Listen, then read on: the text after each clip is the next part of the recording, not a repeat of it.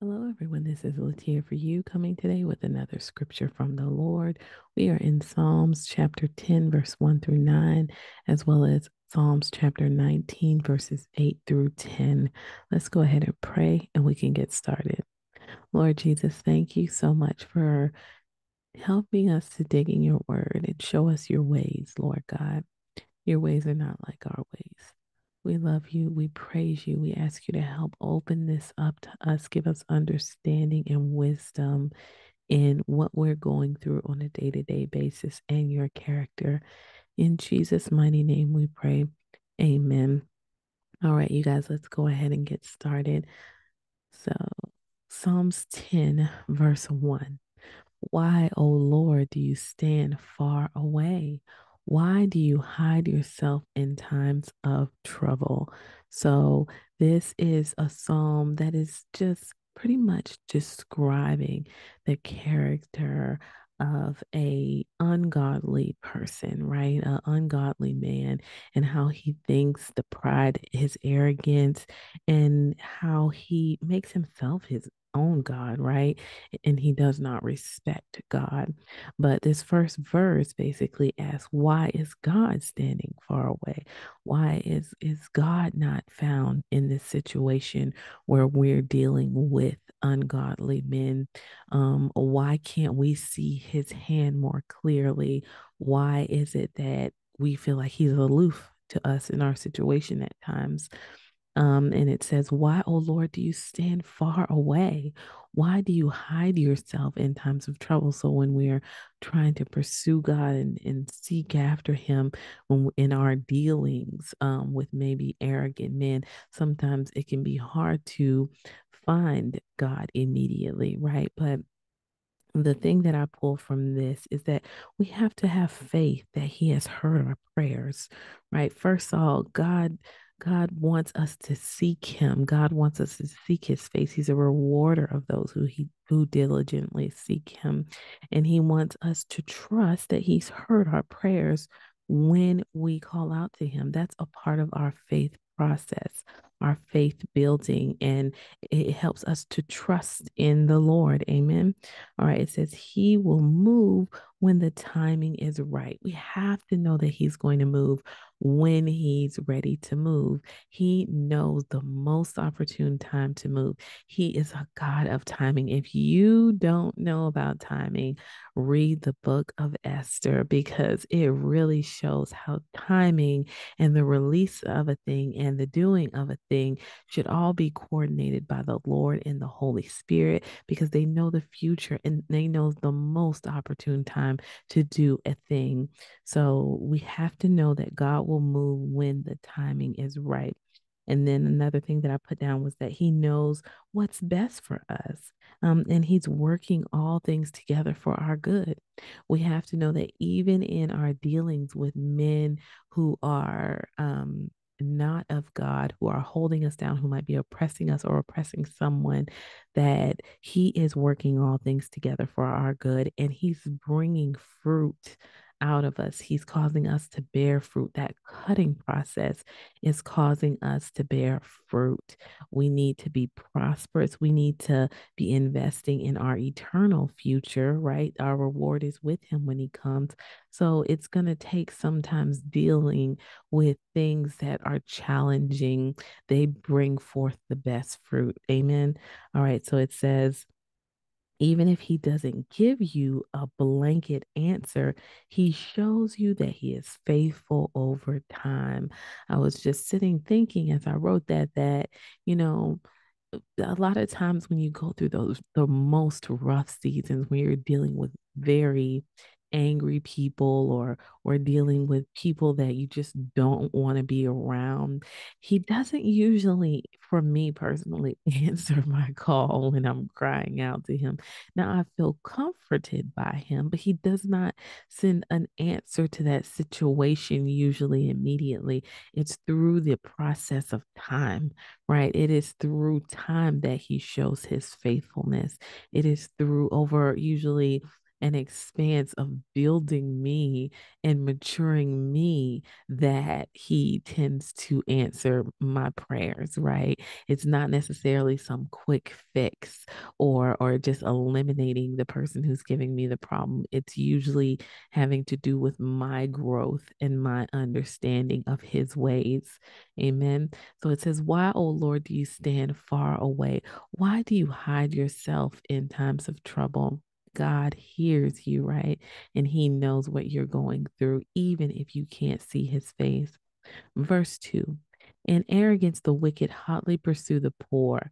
Let them be caught in the schemes that they have devised. So, this is where it kind of begins to describe the wicked man, right? The arrogant, those who are in opposition to the Lord in his ways. And even if they're not conscious of it, they just are, right? So, it says, in arrogance, the wicked hotly pursue the poor.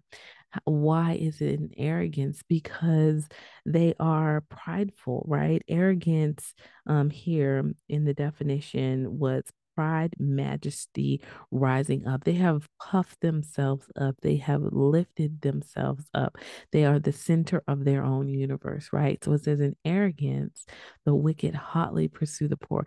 They are after their own pockets, their own pursuits, the things that they want. They are the motivating factor for themselves, right? And the enemy is usually behind it. They think that they are the kings of their own universe, but they don't realize they're being influenced by usually spiritual wickedness or forces.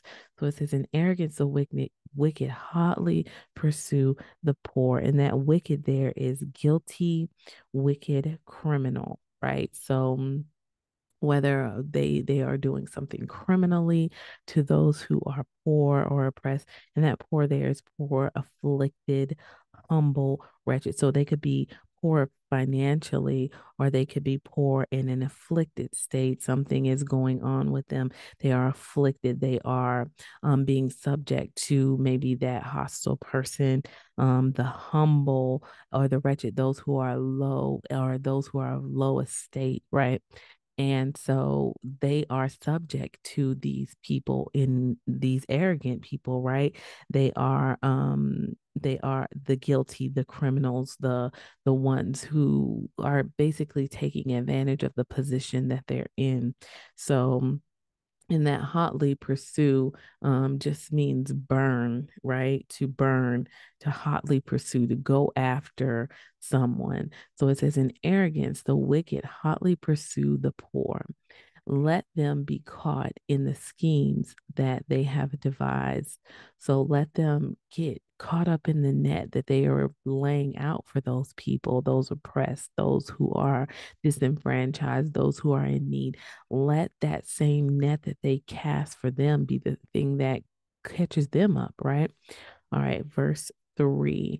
For the wicked boasts of the desires of his soul, and the one greedy for gain curses and renounces the Lord. So that wicked there means not ashamed of sinful nature, right? They are walking in their own ways. It says, for the wicked boast of the desires of his soul. All he cares about is what his nefesh desires, right? His mind, his will, his emotions, his flesh, his carnal nature. It's whatever he wants, right? So it says, for the wicked boast of the desires of his soul. He has no ashamed, he has no shame, right? He does not care to know what the Lord wants him to do, right? It says, for the wicked boast of the desires of his soul. He's going around telling others, he's going around showing it off, right? And basically, he is renouncing the Lord. It says, renounces is never give God credit for anything. It says, and the greedy one gains curses and renounces the Lord. So that greedy person, so these can be the same person, but there also could be two separate people. The wicked boasts of the desires of his soul, and then you have this greedy one, because greed is wicked as well. So they're pretty much the same thing. So the same person. But it's saying that, and the wicked and the greedy one, and the one greedy for gain, curses and renounces the Lord. So not only is he against God, but when he does receive something, or he receives this prosperity, he doesn't give any credit to God. He doesn't go in the ways of God or say, "Hey, wow, thanks," in any way, shape, or form. He is about himself, right? He is about what he wants, his wicked desires, and his greed. All right, let's keep going. Verse 4, in the pride of his face, the wicked does not seek him. All his thoughts are, there is no God. So, wow, his thoughts, his meditations, the inner turnings of his mind are all centered around the fact that he feels like there's no God, right? He feels like he is God, right? And that's in the pride of his face. The wicked does not seek him. The pride of his face, or his countenance, in the height of his scorn, he will not seek after God, right? So through, like, his head is so lifted up, his head is so prideful, he will not seek him, right? He will not go after the pursuits, or even like question, right? So like most people, you would think would get to a point and wonder, at least, is God there? Does he hear me? Does he see me? But it's saying that in the pride of his face, the wicked does not seek him. All his thoughts are, there is no God. So he is operating in a way that is just in complete opposition to him. Verse 5. All right. His ways prosper at all times. Your judgments are on high, out of his sight. As for his foes, he puffs at them. So it says his ways prosper at all times. In order for a man's ways to prosper at all times, he has to be good at operating in certain systems. That's all, right? Whether, it be in the business world, whether it be in anything in the world, in the worldly ways of doing things, right? You have mastered a system, you have mastered some sort of way of doing things, and you have it has prospered you in some way, right? It says his ways prosper at all times. Your judgments are on high, out of his sight. So in it, because his way is prosperous, it's he's blind, right? And he can't see the ways of God. He only sees basically the prosperity. So he's blinded by the prosperity. But the judgments of the Lord are on high. The Lord is keeping track of this person, right? He keeps track of all people. We all have books in heaven, right? So he's keeping track of these things that are going on with the wicked man. And his judgments are on high, out of sight. The man who's wicked can't see anything on high. He doesn't seek after God, so therefore he doesn't know God's ways. He doesn't know how to pursue them. He doesn't know how to ask God what's going on with my account, right? So it's all out of his sight. And it says, as for all his foes, he puffs at them. He acts as if, no one can remove him from this position, right? And that's basically what the next verse says. Verse 6, he says in his heart, I shall not be moved. Throughout all generations, I shall not meet adversity. Have you ever met a person that was so prideful they act as if they would never die? They like that. That's not something they'll ever have to deal with. We all face death unless you go through the rapture. But for the most part, everyone comes to that point. And to be arrogant enough to think that you will never face that, and you won't have to give an account to anybody for anything, or you won't ever see a deathbed or a sick bed. It is very foolish, right? It's very arrogant. It says, he says in his heart, I shall not be moved. Throughout all generations, I shall not meet adversity. How many kings have said that, right? I'm sure many kings have said that to their people, or at least in their heart. All right, so verse 7, let me go to the next one. Verse 7, his mouth is filled with cursing and deceit and opposition. Under his tongue are mischief and iniquity. So his mouth is filled with cursing, deceit, and oppression, not opposition. Sorry. So it says his mouth is filled with cursing and deceit and oppression.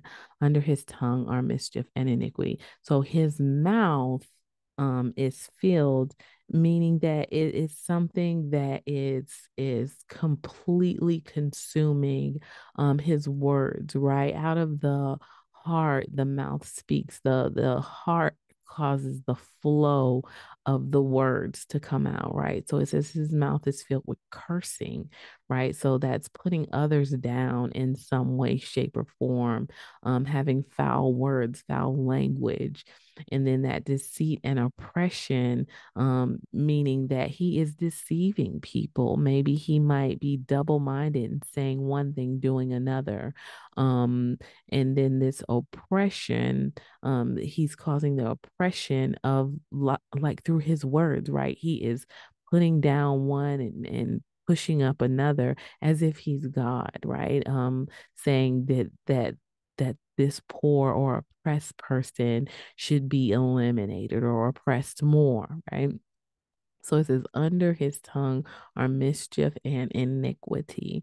So under his tongue, just meaning like a cherished place in the mouth. So he enjoys and desires the taste of mischief and iniquity, right? He cherishes it.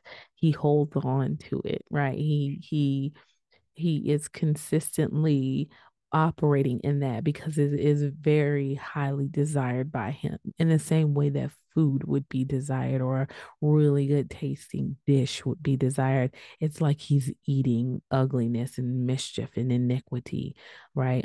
This steeped in evil, always trying to get in and do something and conspire against people, that mischievous spirit. So it says, under his tongue are mischief and iniquity. Verse 8, he sits in ambush in the villages, in hiding places. He murders the innocent. So it says he sits in ambush in the villages, meaning that he's hiding away. He is conspiring, right? um Verse 8, ambushing the poor, helpless, those who are helpless, and he's basically setting traps for them, right? It says he sits in ambush in the villages, in hiding places. He murders the innocent, meaning in under the cloak of darkness, or under the guise of mystery, right? He's killing people, he's murdering people, he's doing things that are not of God. He is walking in a way that is not of God. And so it says hiding places, he murders the innocent.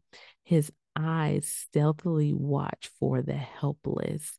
So he's always watching and hunting in the same way that a hunter would hunt, right? His eyes stealthily watch for the helpless. He's always looking for his next piece of prey, right? Um, those who are helpless, those who are misrepresented, are not represented, right?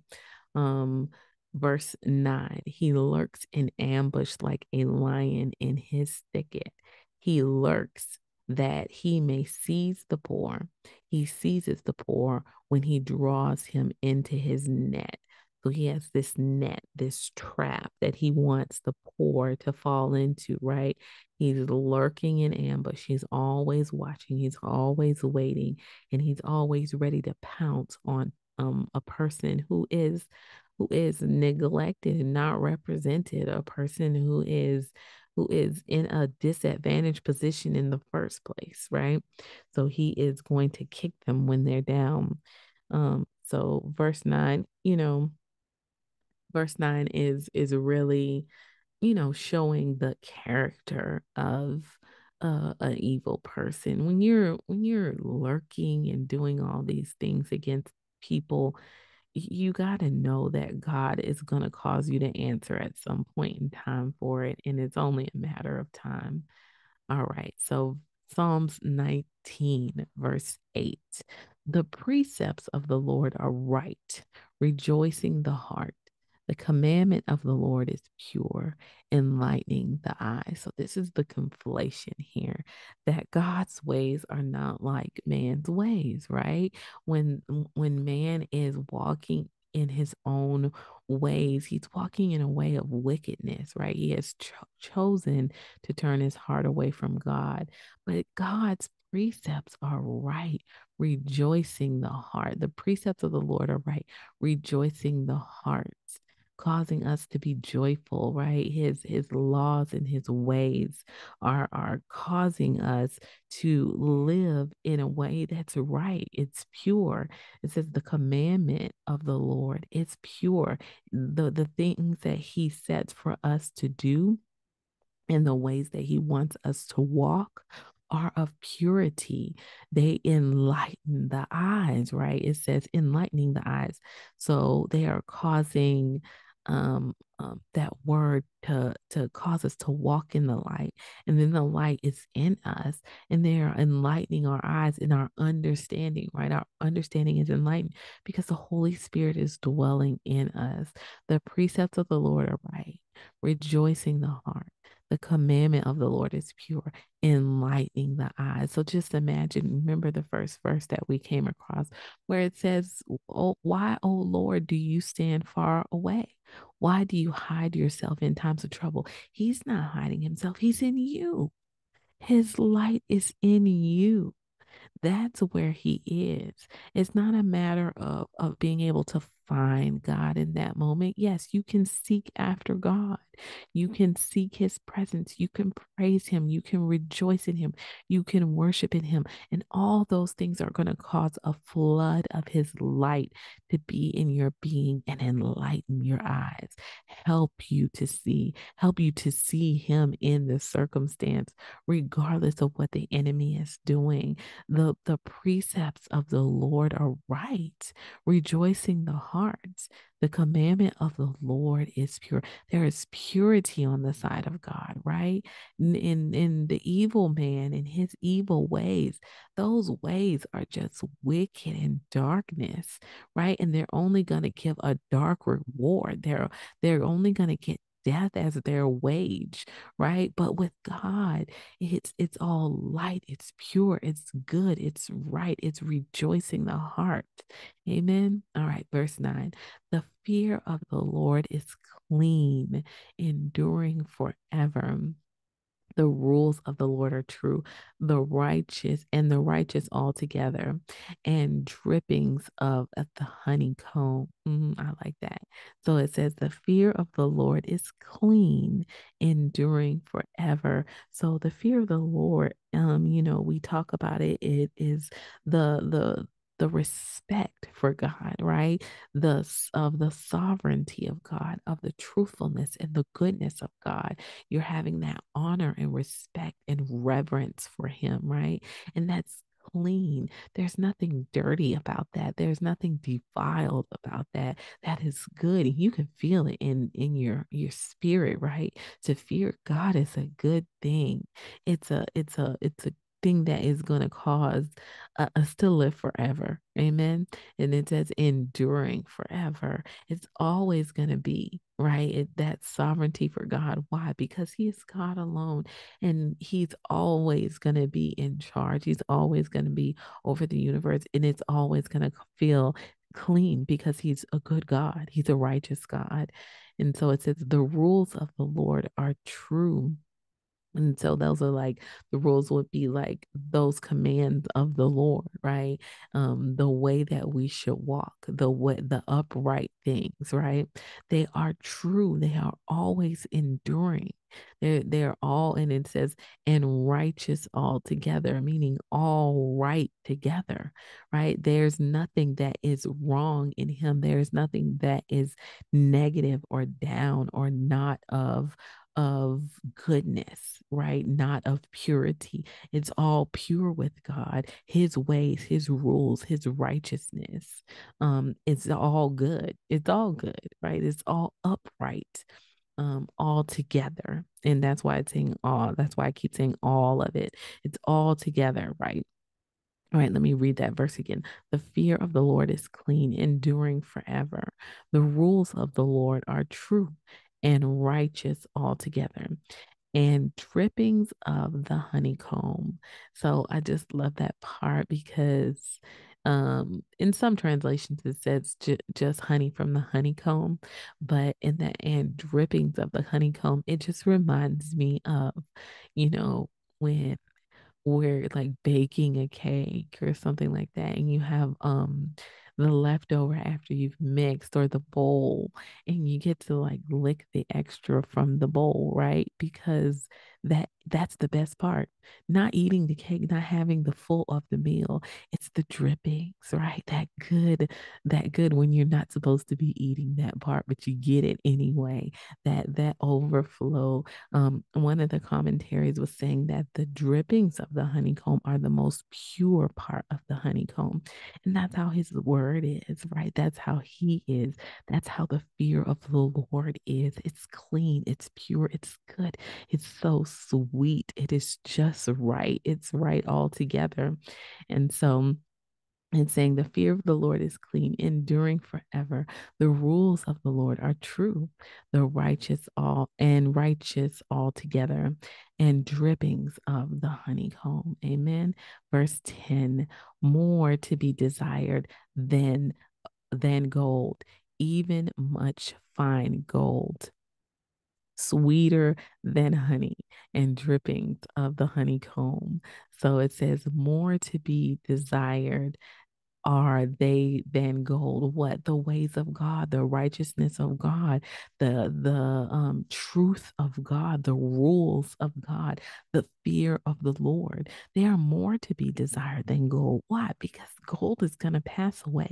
This earthly gold is going to pass away. You can't take that with you into heaven, right?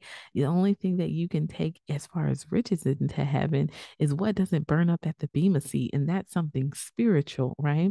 So, and God is gonna, if there is physical gold, or if there is physical fine jewels and all those things that they speak of, then that's gonna take place later. You can't take what's here over there, right? So it's more to be desired, the fear of the Lord, the rules of the Lord, the righteousness of the Lord, and all those good, wonderful commandments and precepts from his word, than gold, than the things of this earth, even much fine gold, like the purest of the pure. It's more to be desired than that, right? It's sweeter than honey and the drippings of the honeycomb. So it is a sweet thing. His word is. It is a pleasurable thing. It is a good and a holy thing, and we should desire it. We should much desire it, right? More to be desired than gold, even much fine gold, sweeter than honey, and the drippings of the honeycomb. All right, you guys, let's pray. Thank you, Lord Jesus, for this conflation. Thank you for showing us that your ways are not like us. Your ways are not like our ways, not like man, but help us to be found in you so that they can be our ways. Help us to be found in you so we can experience the drippings of this honeycomb, of this honeycomb lifestyle, Lord God. Help us to enjoy the precepts of you, and rejoicing in you, and being in enlightened by you and your commandments, Lord God. Help us to fear you and feel that cleanness that comes from you, Lord God. Help us to walk in truth and righteousness all together, Lord Jesus. Only you can do that, Lord. Keep us from the ways of the wicked man, God. Keep us from dwelling on that, but help us to dwell on the good things, the things that are of you, the things that are of purity and of righteousness, Lord God. We love you. We know that even when it looks like you're standing far off, you've got it under control. We put our hope and our trust in you. In the mighty name of Jesus, we pray. Amen. All right, you guys. If there's anybody out there who would like to receive Jesus as your Savior and Lord, go ahead and pray this prayer with me, but more than saying the words, believe them with all your heart as you confess them with your mouth. Dear Lord Jesus, I ask you to come into my heart. I make you my Lord and Savior.